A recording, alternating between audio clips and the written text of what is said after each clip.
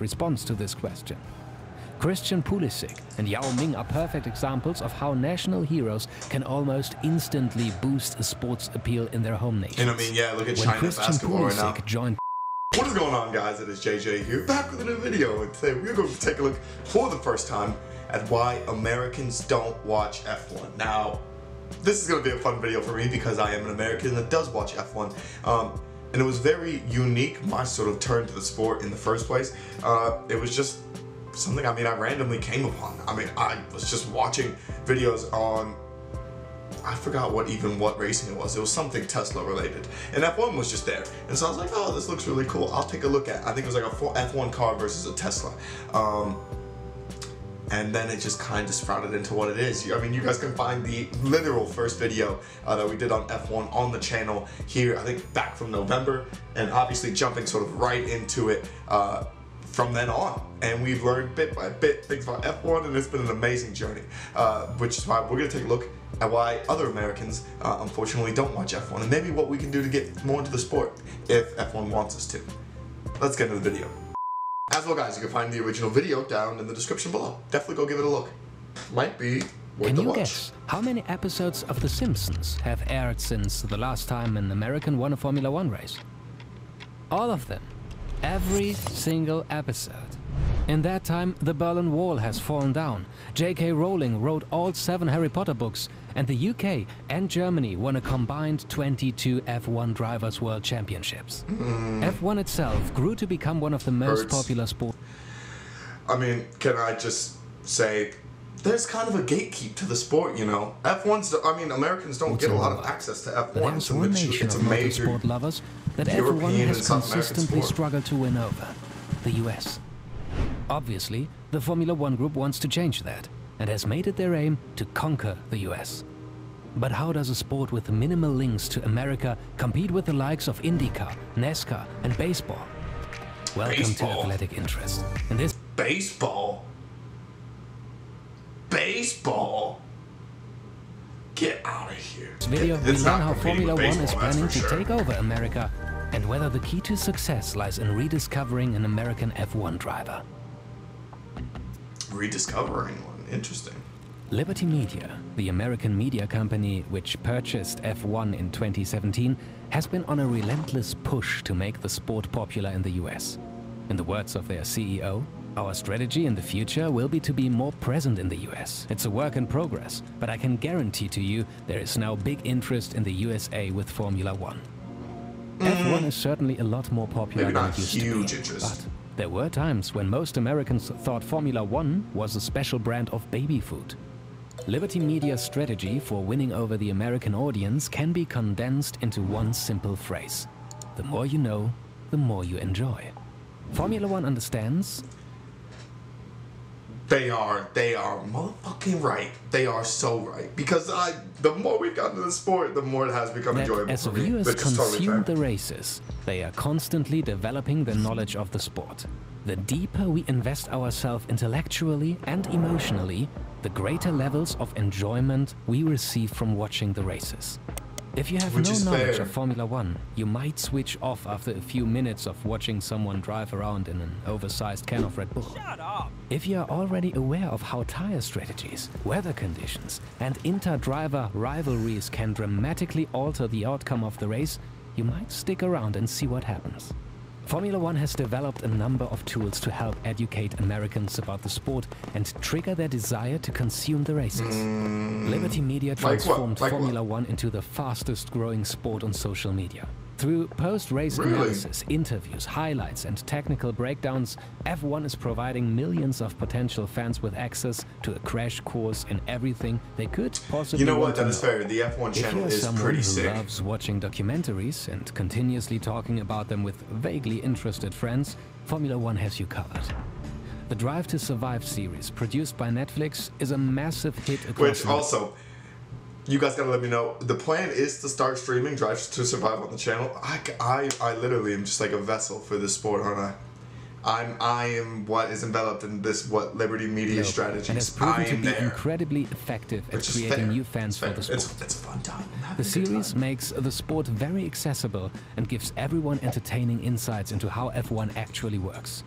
For example, the complex and often ruthless driver transfer market, known as the silly season, is explained using intimate interviews with at-risk driver Nico Hülkenberg and shadowing his daily life as he tries to secure a seat for the following season.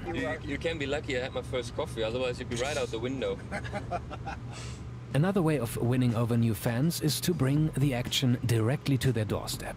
Liberty Media are keen to boost American exposure to Formula One by hosting a greater number of races in the US. Since 2012, the only US Grand Prix has been held at the Circuit of the Americas in Austin, Texas. The 2012 US Grand Prix was the first in 4 years. This hiatus was triggered by a decline in interest, coupled with the fact that the crowd at the 2005 Grand Prix at Indianapolis spent most of the race booing. Why? A second US Grand Prix at the Miami Hard Rock Circuit has finally been added to the 2022 calendar. This was not a simple achievement. Oh my God, that's the other race that I need to see. The second race in the US failed, and the Miami project was met with a furious backlash from locals. At the end of the day, it is still a success, and a good sign for the future of F1 in America. Races on site are one thing, but the really big audiences are only reached via broadcasts. When Liberty Media took over F1, they decided to throw away a $40 million 5-year contract with NBC. Why? Because they were launching their own subscription-based streaming service. In essence, F1 wanted to be in competition with the TV stations that were paying them millions. Unsurprisingly, NBC rejected this deal. In response, Liberty Media gave the rights to ESPN for free and launched F1. You see what I mean? You see what I mean? I'm there. There's a reason I get to watch all the F1 stuff so easily. F1 understands that viewers are more likely to consume free content and use ESPN to give fans an entry point into the sport. Once hooked, they are geniuses. They are actually geniuses. Using the tools mentioned before, fans are given the opportunity to purchase a subscription to F1 TV to gain access to exclusive information not shown through the live broadcast, including unique camera angles, exclusive data, and non-stop team driver radio communications. Lower than before. Amazing. Adding a greater number of tracks and boosting engagement through education are effective strategies. But one of the underlying reasons why F1 has struggled in America is the lack of a US driver. Would an American...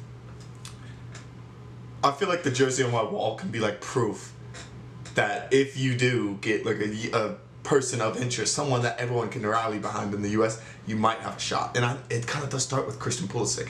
I mean, Christian Pulisic, in terms of world football, he draws still so many eyes to the sport, especially in the Premier League, and I mean, the rest of the U.S. sort of players or the rest of the team sort of followed him. I mean, look at, you could say Gio Reyna, you could say Weston McKennie, you could say pretty much all of those goalkeepers, etc. All of them can come from that sort of same branch that Christian Pulisic came from, and I think that's super, super sick. I love that.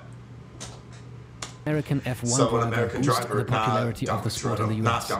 There's plenty of evidence to suggest a positive response to this question. Christian Pulisic and Yao Ming are perfect examples of how national heroes can almost instantly boost a sport's appeal in their home nations. And I mean, yeah, look at when China Christian basketball Pulisic right now. joined Chelsea in 2019, the Premier League saw an instant boost in their US fan base. Pulisic's debut for Chelsea against Manchester United set an NBC record for the most US viewers of a football match. Even more astonishingly, over the 2019-2020 season, Pulisic sold more replica shirts in the US than Cristiano Ronaldo.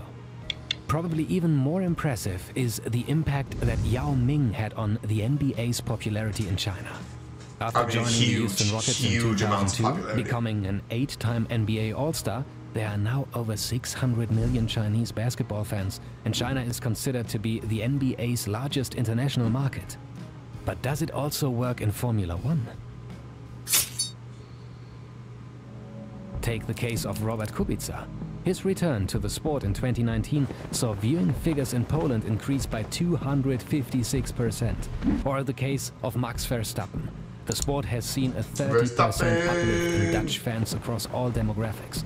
An incredible 2 million Dutch people tuned in to watch Verstappen's victory in Mexico. That's 11% of the entire population. an American driver would be the 1 out of every 10 Dutch people watched that race. Jesus. perfect hook for potential fans who don't know enough about F1 to fall in love with the sport. But even without an American driver, does the strategy of boosting US support by educating potential fans work? Since 2017, Liberty Media has overseen a gradual increase in the popularity of F1, and TV figures are also speeding ahead. In the 2021 season, viewing figures are reported to have topped 1 million. But the much celebrated 1 million viewers has room for improvement when compared to the Premier League. NBC has suggested that close to 10 million Americans watch Premier League football, and big matches with the likes of Manchester United and Chelsea can claim over 1 million viewers. However, only 10,000 people signed up for F1 TV in the first year, but Liberty is playing the long game.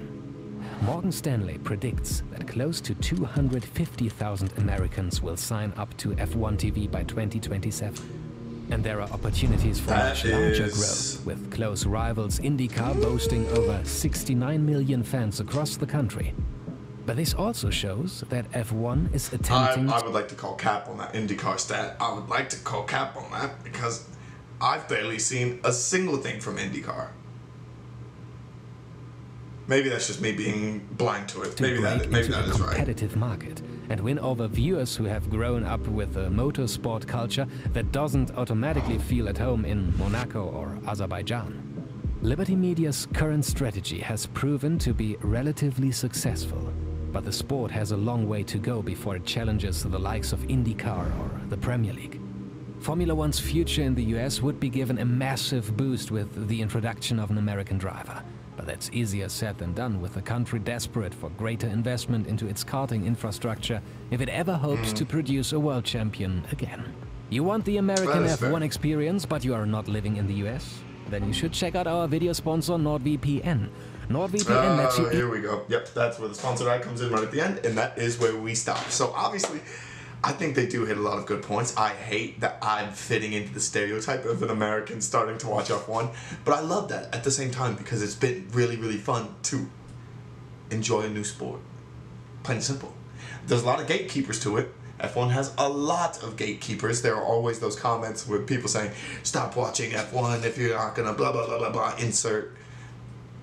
Okay, you're not gonna stop me, but I mean, to each their own. You are allowed to gatekeep your sport all you want. The same way people gatekeep world football. Like, the people hate on Americans watching the Premier League or joining the fan bases of team X, Y, and Z because of X, Y, because you don't live there.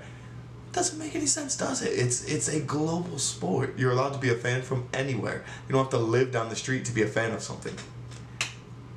Hate that part. But anyway, let me know what you guys think about Americans not watching F1. What do you propose in terms of growing the American market in F1? Or do you like that America is joining F1? Let me know your thoughts on that down in the comments below. Thank you guys so much for watching though, and peace.